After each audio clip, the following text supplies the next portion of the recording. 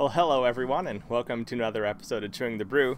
This evening, I will be drinking the Melvin Scenario Robust Porter.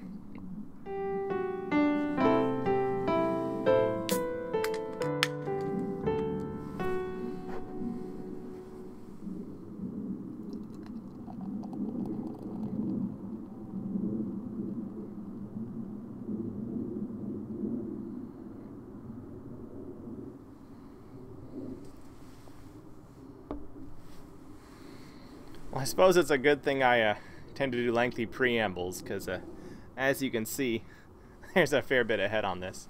I let this come up to room temperature, forcibly, via a container of water. But yeah, I've had a few Melvin beers. It's interesting. So color, looking through this at my lights, it has a kind of a dark ruby color, which is really cool. It's quite nice. I'm not sure how well that'll come out inside like a room. Also, yes, it is quite dark outside, but hey, I have relatively powerful light, so I'm blinded right now. I can tell the general direction in which the camera is because it's the direction the light's coming from. Also, to those who have watched my previous videos, and if you haven't, you know who you are, go watch them. Careful what you give your daughter permission to do, because she might be sitting on the other side of the glass, you know, making faces at you while you try to make a funny video. So right at you, Ada. Anyways, so this is a robust porter by title. It has oats, it has wheat, and has midnight wheat too, which is kind of interesting. Yeah, roasted malts.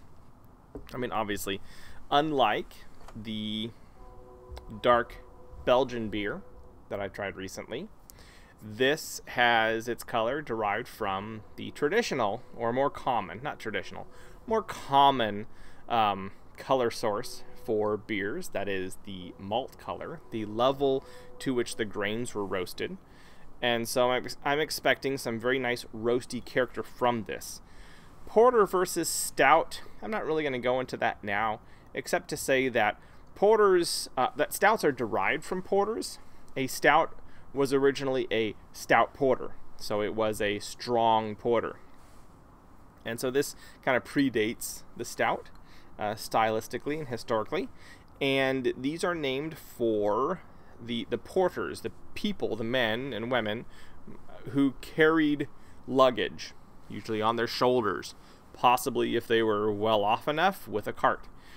Who carried luggage and freight primarily around seaside towns in England. They were called porters. I assume they were called porters other places, just in whatever language was the language of that area, but that's the term. So it is historically, it is a filling, strengthening, warming beer for hardworking blue-collar types. So that's its history. This one in particular, Scenario, I think they were going for a table game, like a RPG or D&D kind of style moniker for from the term scenario. And so there's all sorts of stuff on the can about the story they're telling. What I'm smelling is roasty malts. You know what you'd expect from a dark beer.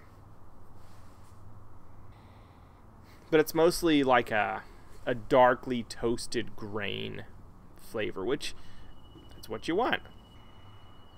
There's a little bit of an earthiness to it as well. Maybe some like brown grass. Not like dirty rotten, but you know, dying grass.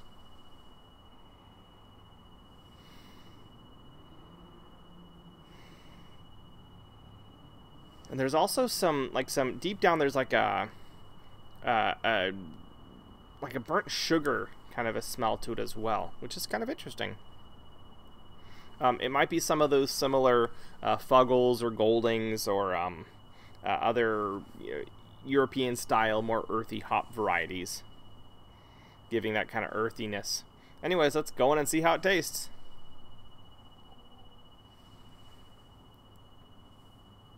Ooh. Oh, interesting. So what I'm picking up, there is maybe a blackberry syrup, fading almost to a sweet molasses. There is a dark toasty bread flavor. There is this really nice like just roasted character going through it, but not roasted meat, more of a just generic it is roasted.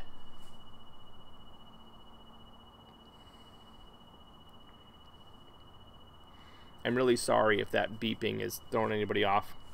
I'm probably gonna have a devil of a time figuring out how to minimize it in as I edit this up. Oh, there we are. Yay.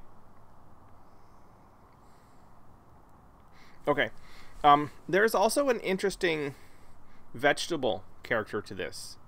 Not in an unpleasant way. It's just kind of layers. It's these kind of soft, round layers, which are all kind of playing together nicely. And I'm sure I could probably get into the nth level of nuance regarding the little tiny bits of whatever I'm able to suss out of the flavor of this. Suffice to say, there's a lot going on. It is a surprisingly complex beer while not being you have to think about me, right? I could sit and just enjoy this as a porter, as a basic, tasty, roasty, dark, sweet, enjoyable porter. But there's also enough depth in here as it is warmed. It is, I'm guessing it's up to upper 50s probably as far as temperature goes. It's not feeling particularly cold in my hands even. It's cool, but it's not cold in my hands. It has like some really, really nice stuff going on. There's dark toast. There's maybe the barest hint of chocolate. There's a memory of coffee. Yeah, a lot of stuff. I think the thing that gets me most, it kind of has like the middle, the big middle is like dark bread that's been toasted, and that's really nice. Like it's a very, very beautiful, and without being luxurious, it's substantial. Like you can tell they really put thought into the name because it is a robust porter. It has this deliciously big middle that's tasty and inviting and enjoyable. And I like that. That's good stuff. This is, let's see, Melvin's Scenario Robust Porter. Here you go. Here we go. Yo. Sorry. Can art. Can text. I'm enjoying it quite a lot. I'm Matthew. I've been chewing the brew. And I'll catch y'all on the flip side.